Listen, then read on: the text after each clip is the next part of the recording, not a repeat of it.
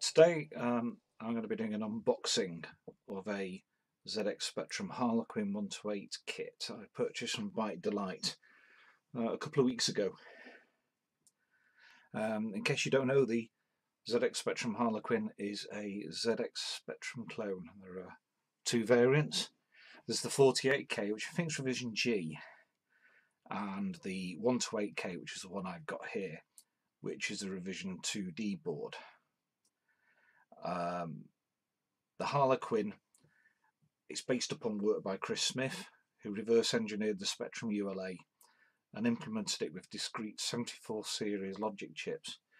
I'll post a link to the book he wrote about this in the comments, along with links to his website. So the ULA, it's a custom chip that was made specifically by Ferranti for Sinclair for the ZX81 and Spectrum. I think they might have even done one for the QL. Prior to that, the ZX80 had no ULA. It was all implemented with discrete logic chips. So in a way, this board probably has more in common with the design ethos of the ZX80 than the later Sinclair computers. Anyway, I waffle and I digress. So the kit comes with a couple of bags of discrete components. These seem to contain individually wrapped and labelled components. Let's open this one up a minute. So it does look like they are individually numbered and bagged by component value. So here we got 4 BC548. In this bag here, the first one, 5 diodes, 5 1N4148 diodes. So hopefully that will make assembly a bit easier. I should be able to locate them on the board without having to work out what the component values are and where they should go, and so on and so forth. Very good.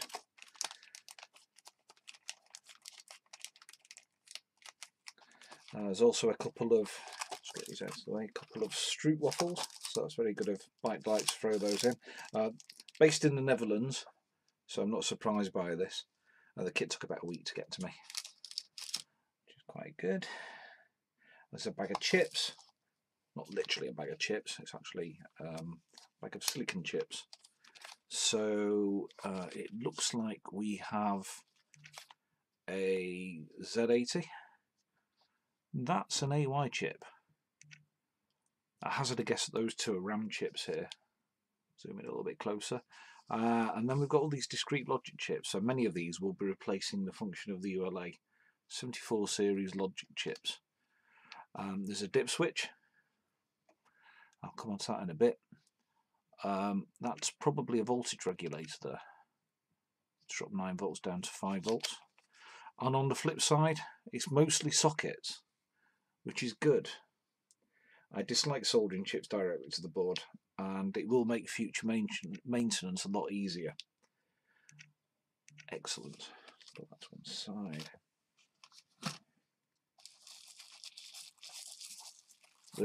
Some instructions. I've already read these instructions, they're very good. The kit's aimed at folk who are comfortable with a soldering iron, but may not have assembled a complete board before. I can't really show you any of the pages. There's a disclaimer with some copyright information at the top, which I'm going to honour. But needless to say, it's an easy read with tips on component orientation. So obviously some capacitors and diodes need to be assembled in the correct way.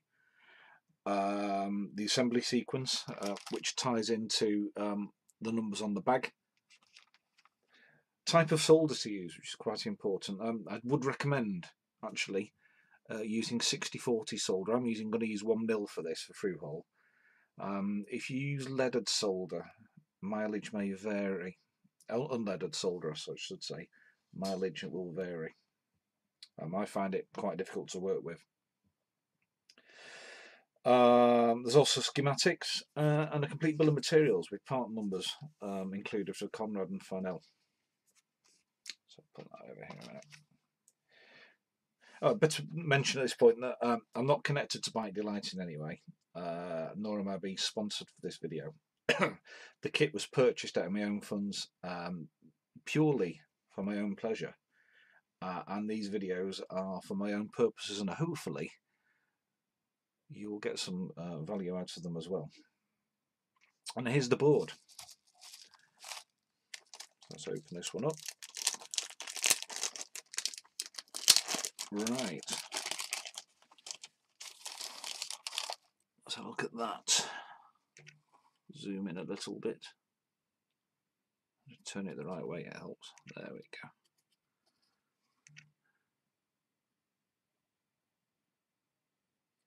And the reverse. That really is a fingered beauty.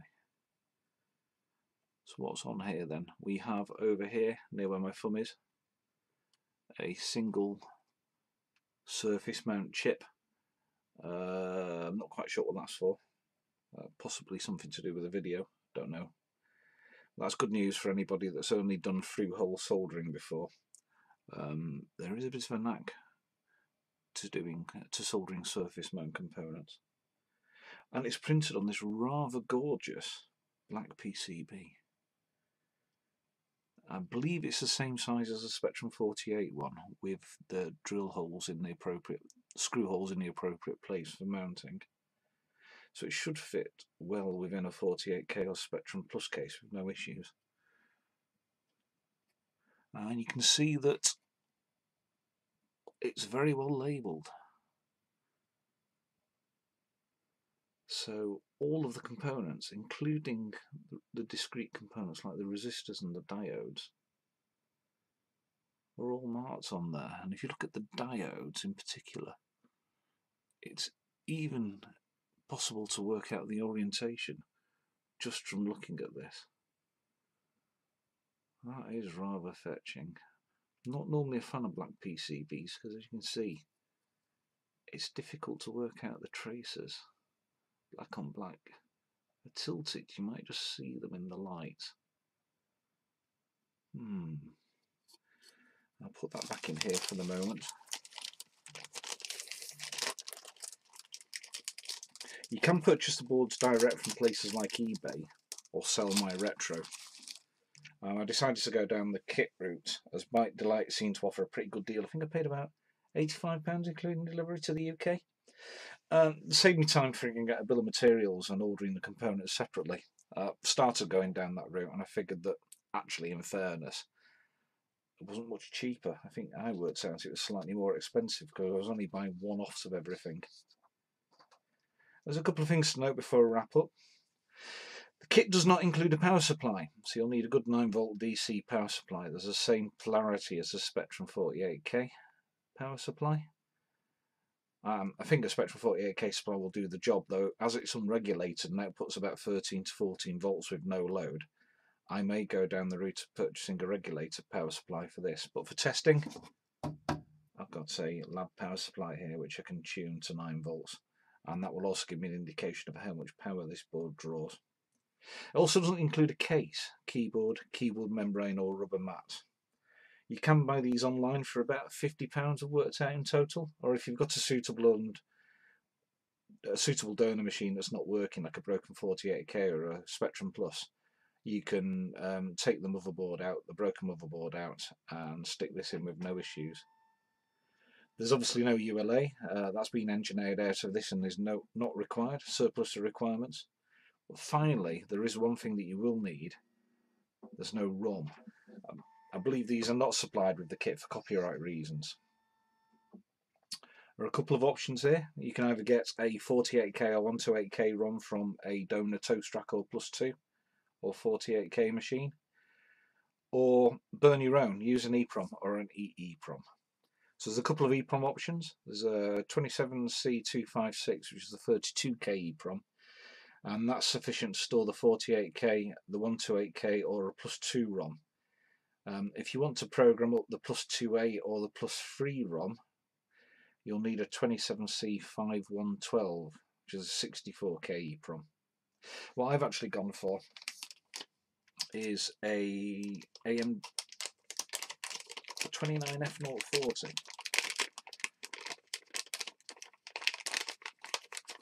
can get it out of the packet. So that's this fella here. Zoom in. Now these can be quite difficult to get hold of. I found a supplier on eBay that was selling them for about £8, which seems like a lot, but it was a price I was prepared to pay. So I've gone down this option, partly because it's a 512k EEPROM. I can store up to 8 ROMs on there. So that's 8 banks of 64k, and those are selectable using the dip switch. So you can imagine that 3-position dip switch, there's 8 unique positions that go in there. I'm planning on programming up at least a 48k ROM and 128k ROM, and possibly a diagnostic ROM, just so they can check it's all working correctly, like a RAM test. But that leaves me 5 banks free, so I might stick a +2 and a +3 ROM in there. Like I said, the ROMs are not supplied because of copyright reasons, so you will need to sort yourself out for that. The other reason I've gone for an EEPROM rather than the EEPROM is that EEPROMs, the extra E, stands for electrically erasable, as opposed to just erasable PROM, which means that using my trusty TL86 Plus programmer, this fella here, which I purchased a couple of years ago, not only can I burn the ROM from a ROM file, but I can erase it too. If you just go down the EEPROM route, you'll need an EEPROM eraser, which uses strong UV light. It takes quite a while actually to fully erase an EEPROM, to basically do the erasing process. I think that's pretty much it for the moment. So thank you for watching.